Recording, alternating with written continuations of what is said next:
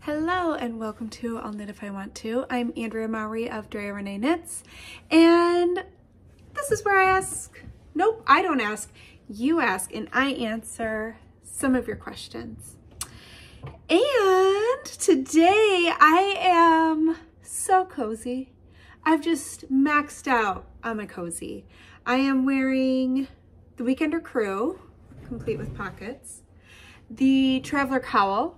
Both of these are knit out of my hand spun yarn, and I treated myself to a little time at the sewing machine yesterday. I don't think I have made anything at my sewing machine in almost a year. I think the last thing I made was a sweatshirt for Spicy Pete. So I just got a little bee in my bonnet. I have been wanting to make a pair of sweatpants for I can't tell you how long, and so I did it. So unfortunately, you are not even gonna be able to see how cute these really are. I could even do like a little French tuck. But the cutest part is actually down here, which you can't really see, but they have these cute little front pleat in the leg. So I don't know about you, but I have never successfully purchased a pair of cozy sweatpants from a store. I don't know who they're making them for, but it's not me. And so I've had this idea forever. As I said, these are the berry pants, and I love them. I swear I have like a Pavlovian response to when I start this podcast, and all of a sudden I'm like, I'm thirsty and my hands and my lips are dry. I've shown this before. This is a hand cream I love. This is Utopia Bath Limited, and it's this scent called Silver Birch and Willow. I'll tell you what, it is something special. But okay, so I love the berry pants. I'm sure I've talked about them on here before because I have made them, I don't know how many times, in all different kinds of fabrics. They're from Style Arc, and before that I made the bob pants. The bob pants are kind of the original iteration of these, and I find that people seem to either love the bob or the berry. I'm definitely team berry. The berry pants, they added this little front dart to like near the cuff, and oh my goodness, it just accentuates. These have kind of a half moon shaped leg, and that little dart helps accentuate it. I mean, I have actually altered my like ready to wear clothing I've bought to include this little leg shape because I love it so much. I've done it to a few pairs of overalls, and yeah, anyways, I'm so excited. They turned out great. So great that I actually started with this. This was all stash fabric, and you know, when you are influenced by friends and their color palette that works so well for them, and then you're like, I love that color. You make me want to use that color. And then you get it and you're like, this is not my color. So this toffee color I love, especially on my friend Annie Rowden. She's one of those people that looks great in a toffee, and so I look at a toffee and I want to be able to do the toffee, but it's not really a color that lights me up. I'm not super excited about it. So anyways, I do like these. I'm super happy with them. I will wear them all the time, but I am more of a navy, a blue kind of girl, and I also happen to have a bunch of stashed navy sweatshirt material from when I made Spicy Pete sweatshirt. So I'm gonna do that hopefully today. If I get all my work done, I'm gonna try and at least cut out my navy pair, and then I'm gonna have a twin set because I already have a navy sweatshirt I made myself last year. I'm sure I've worn it on here before, but I'm pretty tickled with myself. So anyways, it has been so fun to get back to my sewing machine. If you've been hanging out here for a while, you know that my list of things that I like to do is always growing. And like, not just growing, but also the things that I love to do are, Spicy Pete's trying to call me right now. I'm gonna see if I can send him a text from my iPad. Doobie dabby doo. But also with all of those crafts, I feel like I'm getting in deeper with all of them, where I I'm going like further and further. So instead of just knitting, I'm taking it a step further by wanting to spin the yarn and then do the knitting. And then I took it a step further by being like, well, before I spin the yarn, I want to prep the fiber right off the sheet. You know, so I feel like I'm like doing these levels. I would love to weave fabric to then sew into clothing, but I'm not quite there yet. Anyways, so it's hard to fit in time for all the things. So it felt really good to just remember, like I have said this and been wanting to it for so long, where I want to set up my weekly schedule in a way that I'm like weaving Wednesdays, sewing Saturdays, spinning Sundays, knitting's every day. That's just a given. But I would love to, even if it's just like 1 hour, you know, in the evening after my kids have gone to bed or in the morning before everyone's gotten up, just to be able to keep all of these things I love, like carve out a little bit of space for them, because it can be hard to juggle it all. Anyways, I just went off on a whole tangent and we haven't even really started. Okay, so as I said, I'm wearing the Weekender Crew and the Traveler Cowl. I will link both of these below, as well as the pants pattern, because I do often get asked what sewing patterns I like. Little caveat. So I have found for both the Bob and the Berry, and maybe this is just Style Arc patterns in general, they assume a certain level of sewing knowledge for each of their patterns. They are not hold your hand patterns. So if you're a new sewist, I would start with maybe some indie designer patterns, such as Sew Liberated's really great. I've had great luck with Friday Pattern Co. Vivian Xiao Chen has some great patterns. Anyways, I find that indie sewing patterns are a little more beginner friendly, pattern friendly, beginner sewist friendly, especially Sew Liberated. They will even do video help. Sometimes they even do online workshops that you can sign up for, and it's like a sew along and they help you through the whole thing. So anyways, good place to start. I think the Berry pants, I mean, I can knock these out like there's no tomorrow now that I've done them. They just assume you know you need to finish your edges and your seams and things like that without saying it in the pattern. So if you're brand new, you're gonna be like,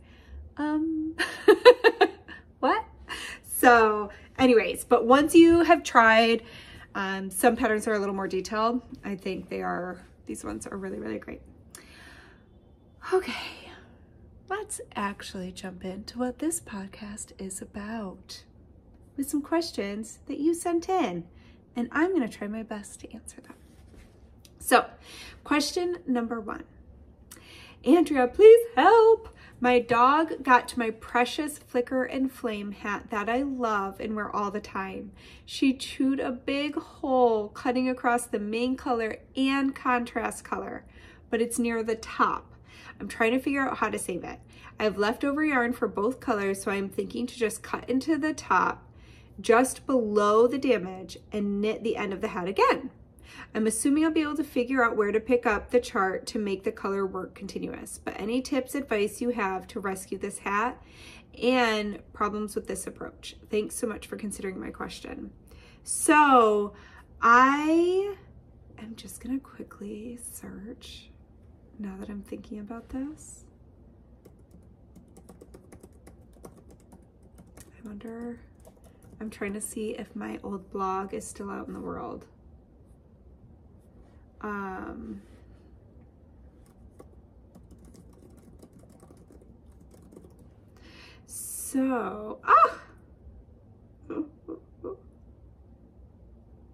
It is. Okay, I'm gonna peek through there. So yes, I would try exactly what you're saying, and here are some things to consider. What I would try and do is I would take a needle probably smaller than what you knit that hat on. I don't know if you did the sport or the worsted weight, but I would go down even smaller. You could even use like a sock needle, like a size 1 or 2, just because it's a little easier to get through those live stitches. And what I would do is I would try to feed that needle before you've unraveled or done anything. I would try and go around the circumference of that hat, going through every other leg of a stitch so that you're going in through every knit stitch. So like you're gonna see all these V's like this, and so you're gonna go in through every other leg like that. Does that make sense? I feel like I'm overcomplicating that. Just try and run your needle through every stitch and get them onto that, and then I would unravel the top of the hat. Then from there, I would grab your needle that you actually need to work from, and I would undo a row. And what you're trying to do is get yourself so you're on all the same round. That's actually gonna be maybe a little bit of the tricky bit, is trying to stay on the same round. It can be really easy when you're trying to get a needle back in there to either miss some stitches or to end up having some of your stitches from the row above and then the row below, and just trying to get to a really solid base again.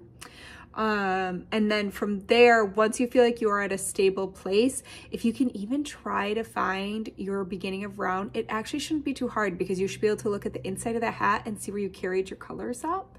So that's what I would look for, and try to get really close to that beginning of round.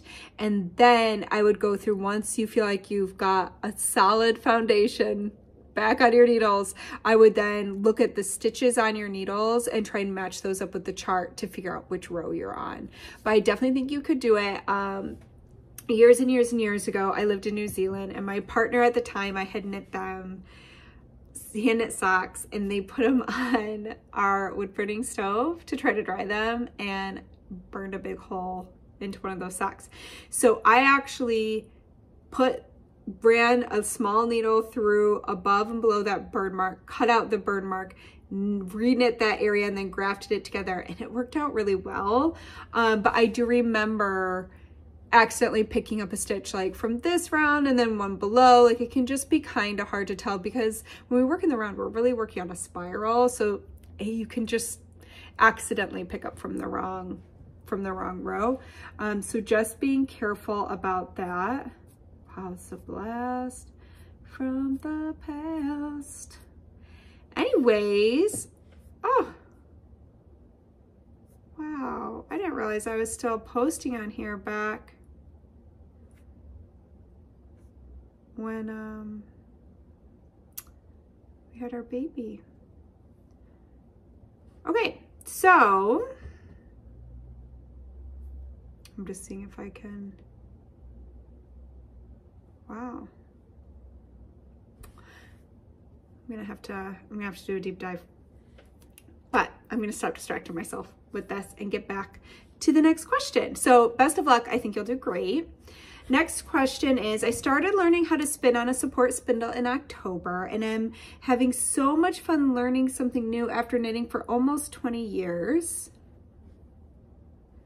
Now I'm curious to know more about the different types of fiber prep, Rolex, comb top, etc., and their difference, as well as your take on different types of spinning. I am considering drop spindles and even a wheel. What would you use each one for? Okay, so let's start with a little bit of fiber prep and what we might want to achieve with that fiber prep. So when it comes to, let's take the first two that you mentioned, which would be a Rolag or comb top. So Rolags I have shown on here before. I know I have one. Here we go. This is a Rolag.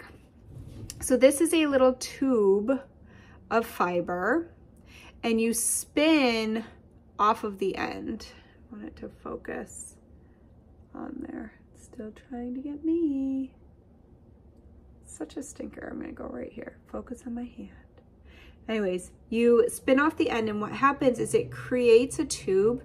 So this is really, really ideal for when you want to spin a loftier yarn that has some air in it. So it's great for long draw or double drafting, which I like to definitely use either on my Saxony style wheel, which I would consider like a Cinderella wheel, where the big drive wheel's kind of off to the side a little bit. It sits sideways to you. Unlike a castle wheel, which also is right in front of you, it's kind of a more compact design. So I like to do long draw or woolen style spinning, whether that be long draw, supported long draw, double drafting, all those kinds of things, either on my Saxony Cinderella sideways kind of style wheel or on my support spindles. So a spindle like this that you set down onto something and spin it supported, so it's not hanging in the air like a drop spindle. So that's how I like to do my more woolen style yarns, which is going to give you a very lofty, light as air, because they're full of air kind of a yarn. These yarns are going to be very warm and insulating, but they're not going to be quite as hard wearing as a worsted style yarn, which has the air compressed out of it and is really smoothed down as you prep it. That's a little more hard wearing, great for socks.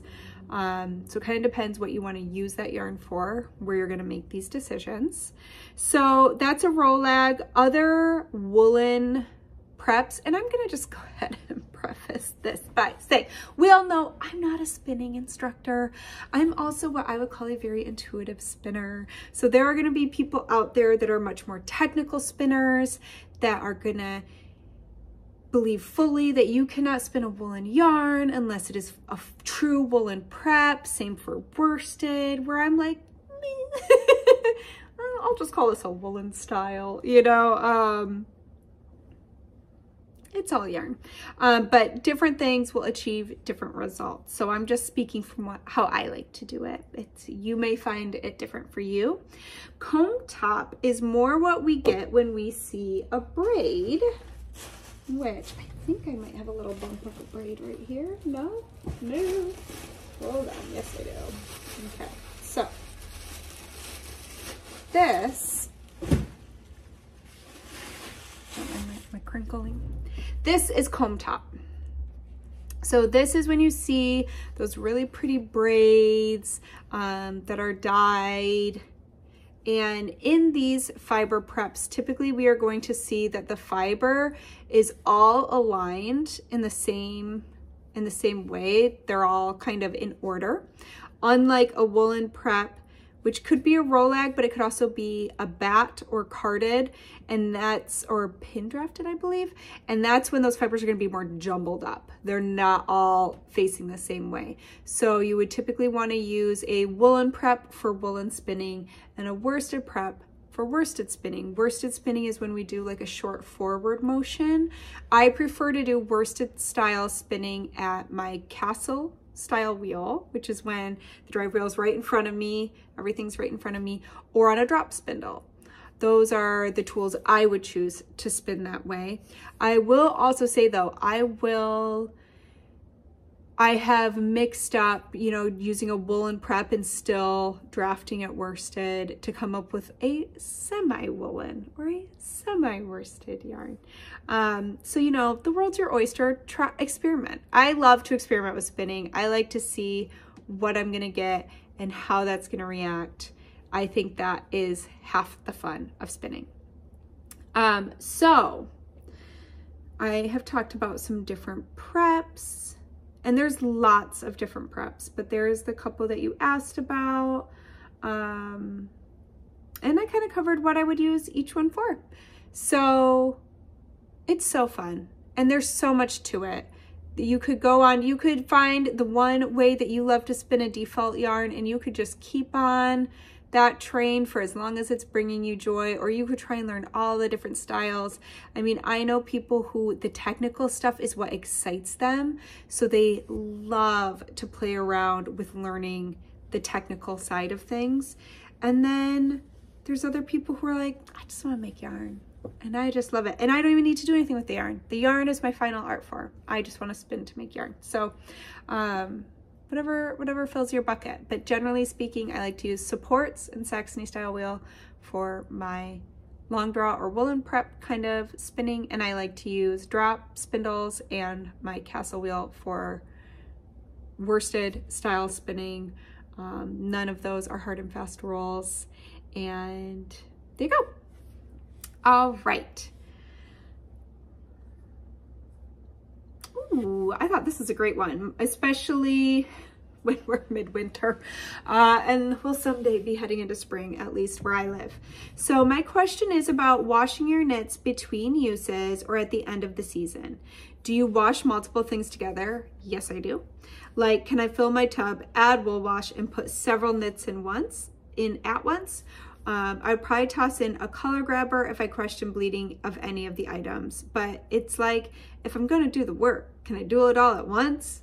Yes. So I would 100% avoid anything that you think will bleed. If I wouldn't even try the color catcher in hopes that that would save the situation. If you do think there's something in there that's going to bleed, that would be the one thing I would wash by itself, or with things that I don't think will pick up that color. But in general, if I do think it's going to bleed, that gets washed all by itself. But everything else, like I keep my hand knit socks. I have quite a few pairs. So when one needs washing out, I just put it next to the tub in my laundry room where I wash my woolens. And once I am going to wash other things, I always throw the socks in there so I can wash those at the same time. So I all the time wash multiple woolens at once, especially because I wear a lot of woolens. And as far as washing knits between uses or at the end of the season, it's really dependent on you and your knit. Does it need to be washed before the end of the season? I definitely wash my sweaters every few wears, depending on if they need it. I mean, I wear my sweaters just like I would wear any of my other clothing. So there are times like I cook a lot. So a lot of times I always say to myself, I should wear an apron. And then I never do. So a lot of times I do need to wash my sweaters. It's pretty rare that I wouldn't wash something I've worn for the whole season. But I definitely think it's really smart to make sure at the very least, let's say you wore one of your sweaters once and it's not like it's dirty and so you didn't wash it, but if you're going to pack it away for spring and summer, 100% wash it before you do that, because there's a good chance that even if it doesn't feel dirty, smell dirty, all these things, you have still shed skin cells and things like that into the sweater, and that is what moths are attracted to. So just to avoid any chance of attracting our little beastie friends, I would make sure to wash. It's always, always, always a good rule of thumb to wash before storing for the season. I also heard of another knitter who will bring all their woolens out like onto their porch in the spring and let them hang out in the sunshine for a day or two, you know, bring them in at night. But moths don't like light, so by really exposing your sweaters to light before storage and after when you go to bring them back out for the next season is a great idea. Okay. I took my finished DRK everyday sweater out of hiding today and wore it out of the house. I forgot how much I love it. I've noticed that since Gertrude, my mannequin, has been wearing it, the neckline has more of a tendency to pull lower than I like. Do you think I could crochet around the neckline to reinforce it, or would it be better to use elastic? I love the length of the neckline, so I don't really want to fold it over to funnel elastic through. Thanks for your help.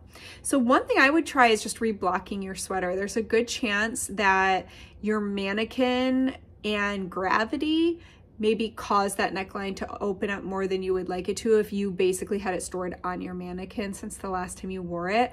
I would throw it in the tub, pat it back into the correct dimensions using your schematic, let it dry, and it might be problem fixed.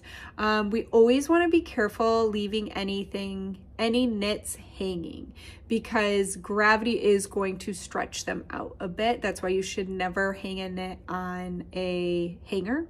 Thankfully a mannequin's going to help keep the shape a lot nicer than something like a hanger, but gravity is still going to play a role, especially depending on what yarn you chose and how it responds to its stretch and bounce back abilities. So before you do anything, I would recommend trying with just washing and blocking that sweater again, see if that fixes the issue. If it doesn't, a little crochet chain around the area where the ribbing meets the body is a great idea because it's going to give you stability. You could also do elastic. You could even just use elastic thread. I actually haven't personally done that, but I've watched people do it and it can work really nice, but that is more for a pretty stretched out neck. So it depends on how stretched out your neck got and if it's not bouncing back after washing. But I would probably start with the crochet and see if that works. So I would go blocking, then crochet, and then you could see about the possibility of a different fix. I mean, worse comes to worse. I mean, that sweater is knit from the top down. You could even reknit the collar. It would just be a little tricky because that's your cast on edge, not your bind off edge. But there is that as an option. You could even go down an extra needle size since you know you got a little bit more stretch with that yarn than you expected. All right, last question. Picking up stitches. Is there a trick to picking up the number of stitches prescribed by a pattern? For example, around a sleeve or neckband.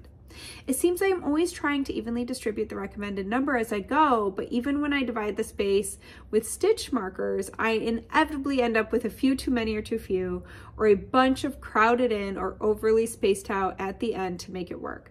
Every time I work in an area like this, I end up picking 3 or 4 times before I get close enough to make it work. What am I doing wrong? Okay, so first I would check your math, because if you are dividing, so this person already basically said my number one recommendation for picking up stitches, especially if you have to pick up a lot of stitches, like if you're doing a whole button band that goes all the way around, or like a shawl collar or something.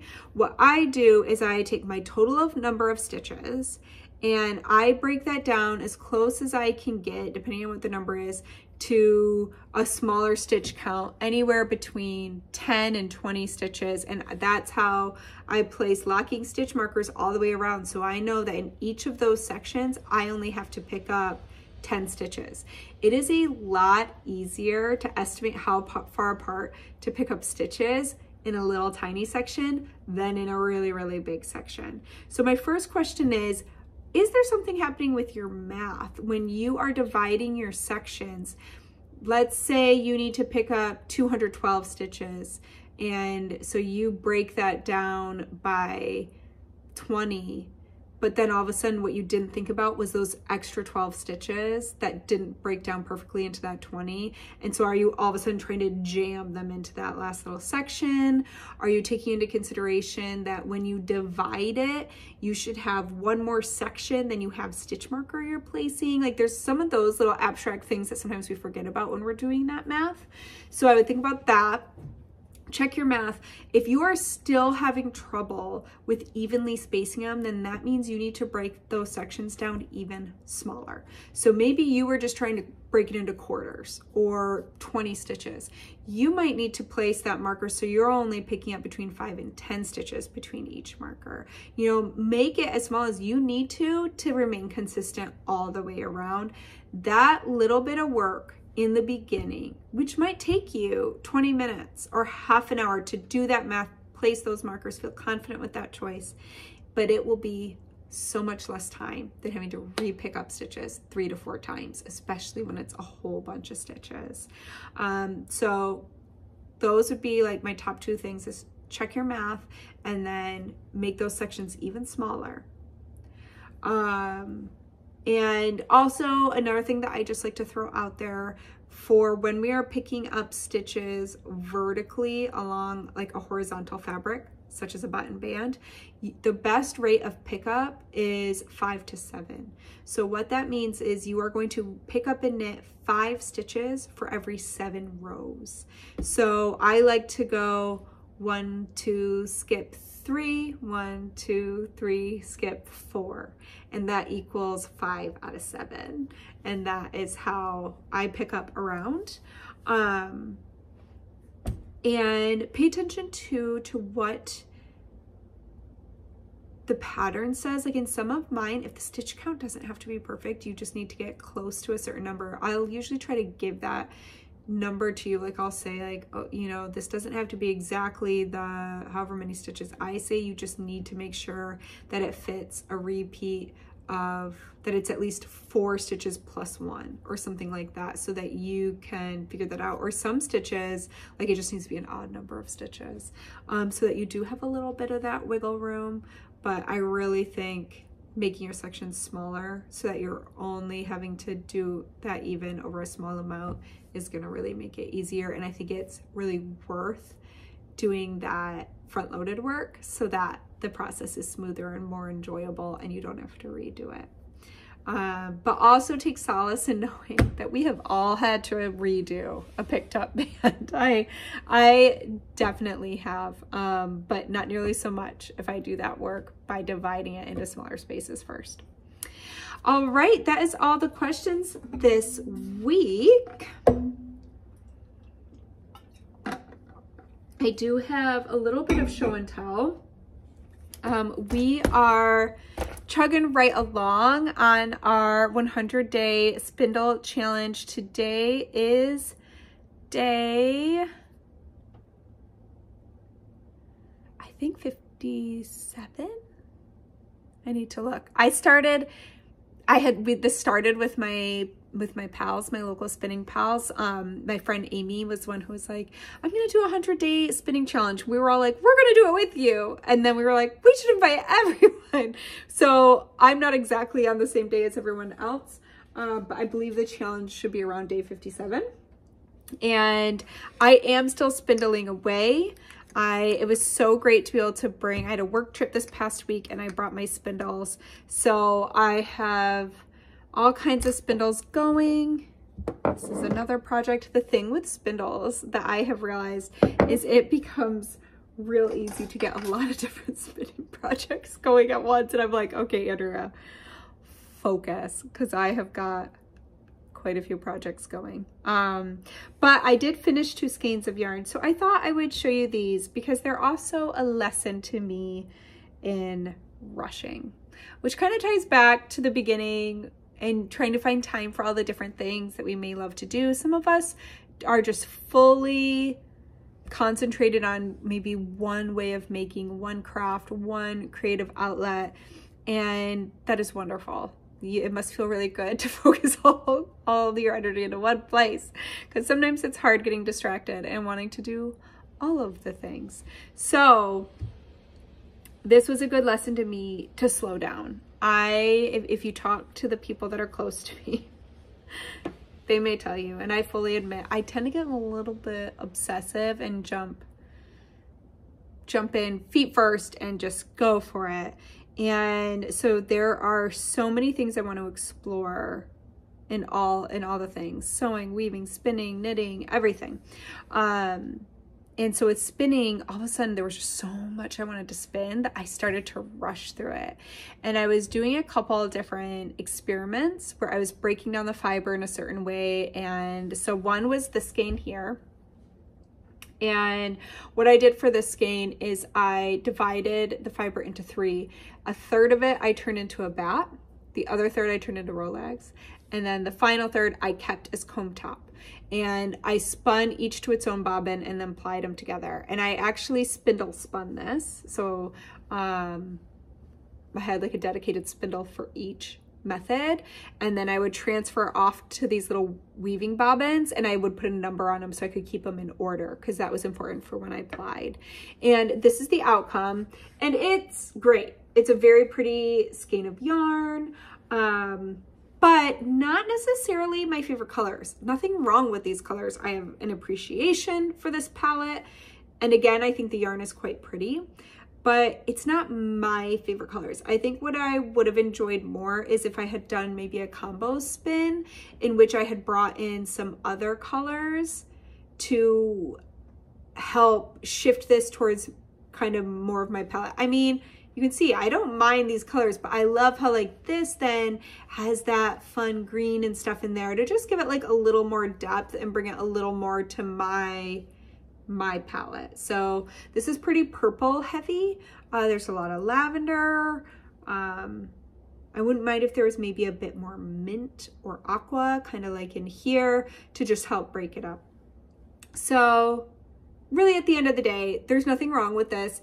I think I just also really rushed the spin. I actually texted my spinning pals and was like, y'all, I'm so sad about how this yarn is turning out.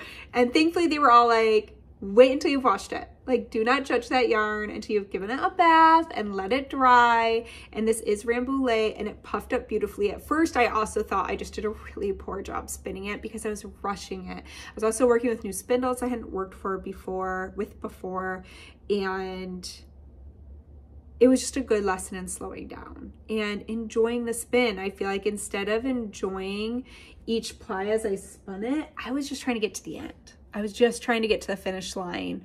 And the reason I spin is because I love to spin. The reason I knit is because I love to knit. Yes, I love having the sweater or the cowl at the end of it, but I do it because I love the whole process, and I find so much joy in the process. So why am I rushing through all that joy to get to the end? And so I needed that reminder of again, I'm perfectly happy with this now that it's done, and I did give it a bath, and I was like, okay. But I'm like, I bet I could have enjoyed it more had I just slowed down a little instead of trying to race to get done. I will say, and I do this with knitting too, especially because pretty much everything I knit is a new design, unless I'm knitting one of my designs again, which I do a lot. But when I am knitting a new design, I'm so curious to see if it's going to work. I don't know if other designers feel this way, but for me, I never know. Or maybe I need to work on my confidence, but I'm always like, it all feels like an experiment. And until I finish, I don't know. I don't know if it's going to turn out, if what I see in my head is what will come off of my needles. I'm a very tactile, I must do it with my hands to know kind of person. And so sometimes I can rush through that process as well. And by rush, I just mean I get very focused on gotta get it done instead of just slowing down and being like, ooh, I love every stitch that comes off my needles. Okay. Here's experiment number 2. So this was a very fun experiment. And again, I think that the finished yarn is totally fine, but I did not listen to my intuition on this yarn. So this is a very super fun colorway from Three Waters Farm. This one, by the way, was club colorway from Nest Fiber from a few years ago. So it did feel also really good to grab a bump of fiber that I had been holding on to that I wanted to use. So this one I specifically actually bought to do this little experiment. And what I did was I divided this in half, and half of it got turned into a bat where I blended all the colors together, and then half I spun top to bottom. So there was a couple different things that was going on with this one. You can see how it's more muted thanks to the bat that it got spun with. And I love that. To be honest, I almost wish I had made the whole thing into a bat, because the nuance of all these different colors, you can see there's orange and yellow and like turquoise, sage, blue, that once they all got blended together created basically a heathered kind of beige-ish brown fiber, but it was so beautiful because it was so nuanced. But one of the things is I tend to pick, if I'm picking a braid, I often go with color, and fiber content is secondary to me. Now, I'm sure there are spinners out there gasping, but I can't help it. I love color, and that can sway my decision process. So this had a hefty amount of silk in it. It is a Polworth silk blend, and it had at least 20% silk. Yeah, it was 80% Polworth, 20% silk. And I realized I do not love spinning silk. I'm fine if it's blended into something, or if it has a purpose like Surrey silk to create little tweedy bits. But if it's just kind of, you've seen them probably in braids, bats and stuff like that, where it's like strips of, you can see the silk, it's really shiny. I feel like I battle that when I spin it, and it can be a joy sucker for me. I do not like feeling like I'm struggling trying to spin that silk, especially because it's with something else. So this is with Polworth as a much shorter staple length. Then the silk that was in here is left long, and then you've got this shorter staple of Polworth. And so you can't really draft them the same. And I feel like it adds stress to my hands. I'm kind of battling it. So it was a good reminder to pay attention to what fiber I really want to spin, and not letting my color lust make my decisions for me when I'm like, oh, but that braid's so pretty. So paying attention to that fiber content. And so here's the real thing I learned. I knew I had decided to make this a 2-ply because I wanted to go a little thicker. I wanted to spin it a little thicker. But I knew as I was starting the spin, I was like, I should really divide the part that I kept as a braid. I was like, I should really divide that in half and not just spin it end to end as it is now.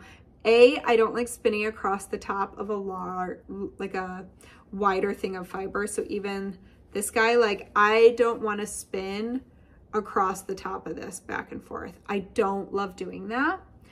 And B, what happened with the color repeats in this one meant that I have some really big color repeats. So there's a lot of yellow and then a lot of orange and then a lot of like the blue in there. And I ignored that little voice in my head because I just wanted to jump in. I just wanted to start spinning and I just wanted to be done with the spin so I could see what would happen.